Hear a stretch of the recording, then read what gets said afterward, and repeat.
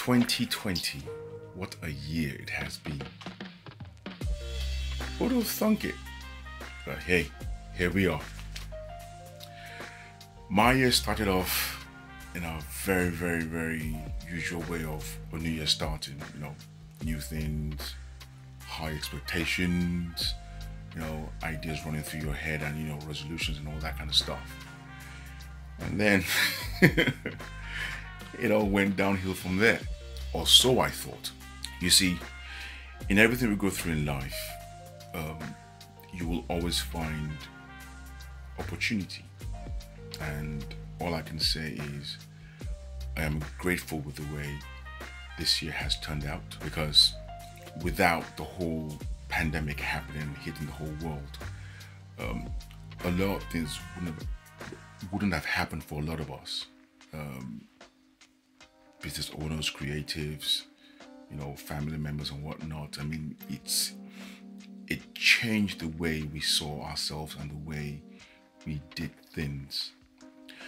All I'm trying to say is, look for the opportunity within the storm. And if you choose to focus on the negative all the time, you will find yourself repeating a vicious cycle that you can get out of. My own vicious cycle ended when I decided to do something different. And that changed the course of my business, and that even changed the course of my YouTube channel. There comes a time in our lives where we have to make a decision. And that decision is to stand in the midst of adversity, in the midst of havoc, and say, I'm going to find a way out of this. I'm going to find a way to rise above what I'm going through right now and make a difference.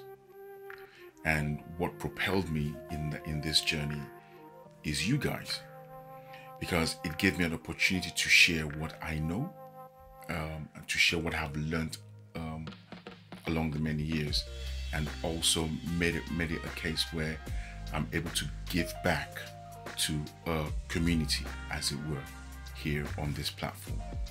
So thank you for being part of this journey. Thank you for being part of my 2020. And I have huge hopes, high hopes for the year to come and beyond. And I hope you do the same as well. So thank you very much. See you next year. Take care. God bless.